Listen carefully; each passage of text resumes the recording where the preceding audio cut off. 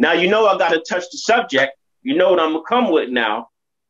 How you feel about that dude calling pioneers dusty? What was his name? Akademiks or so-called DJ Akademiks? No, see, And you know what? and if he was in front of you, or if y'all had a conversation, what would you say? First of all, how you feel about it, and number two, what would you tell him? Well, when I first heard about it, it really went over my head because I don't know, I never met Academics, and I never you know patronized his show. I never, but I know, like, he was the guy that in the early parts of that drill music, when all the big beef with Chicago guys against Chicago guys, he was one of the guys that was right in the middle of that, talking each of the guys against the other guys, and dudes was getting killed behind that. Like, dudes, he literally got blood on his hands from running his mouth, just trying to talk things up and agitate one block against the next block. So when he said what he said, I mean, I know how I am. So it went over my head. I could, because and number two, I know he's only talking about a certain number of guys, and he don't know none of those guys. He don't know nothing that we do. He barely know anything that we ever did. So it went over my head, but it's just that certain people started taking it more personal than others. But what he really wanted to do was just put all of the so-called pioneers, which is not like, he's not talking about Kane, he's not talking about Carrot, he's not talking about nothing like that. He's talking about the original foundation groups, the number groups, the 3s, the 4s, and the 5s, that he know nothing about us, and neither does he care. But he want to throw us in the mix of his bullshit. So now it's going to be other younger guys that's going to be talking foul about us, like, and it's just unnecessary drama. You know that we don't have drama like that. It ain't like he invited anybody on the show to see our side of the story, or to see exactly what a foundation dude would think about it. He just threw it out there like he's just throwing us under the bus, like he's throwing us to the wolves. So now you got guys that, oh yeah, well, fuck them, but we the niggas that made the whole game, so we should be exempt. He should have cut his tongue out just for bringing that up, because we should be exempt from that. You know what I mean? He don't know nothing.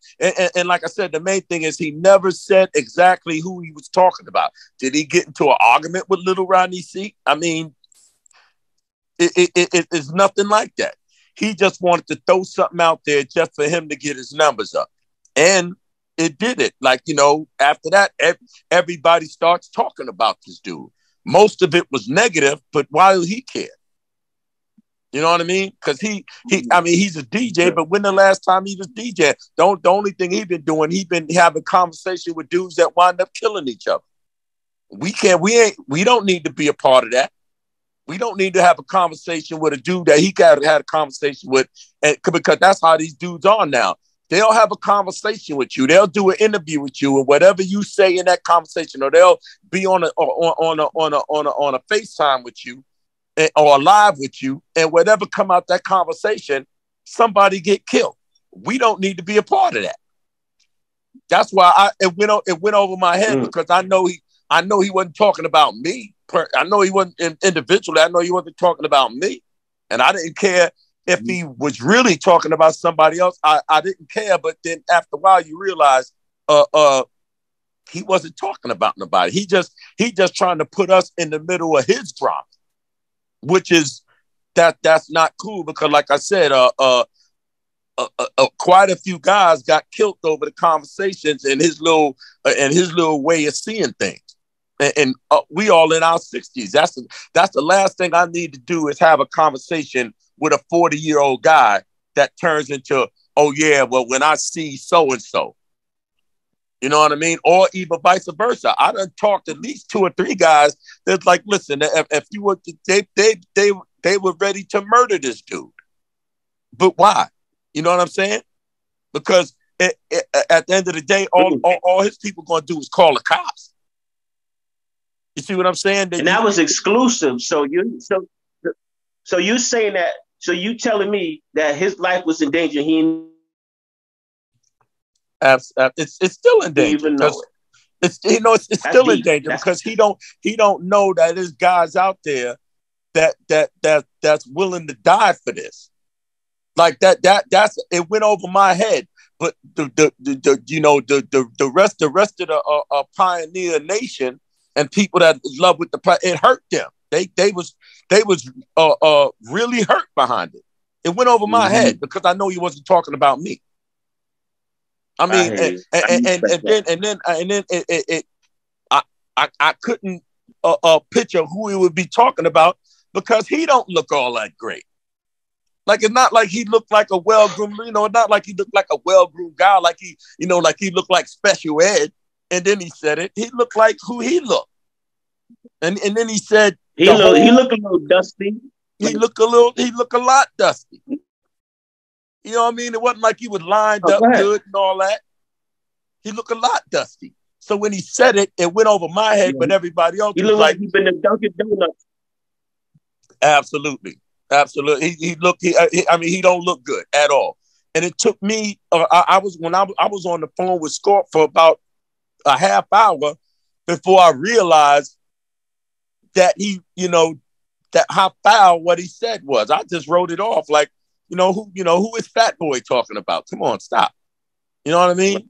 It's like go check your cholesterol. Stop. Don't you're saying too much right now. I didn't take it personal like that because I knew he couldn't have been talking about me, but he was talking about us.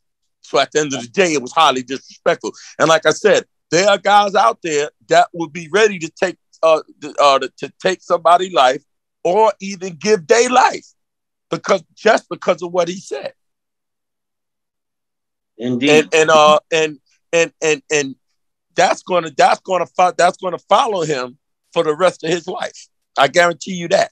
That one statement right there, and it ain't like nobody's in a position to take a nigga hip hop card, but that's gonna cost him his hip hop card. And it's gonna follow him for the rest of his life.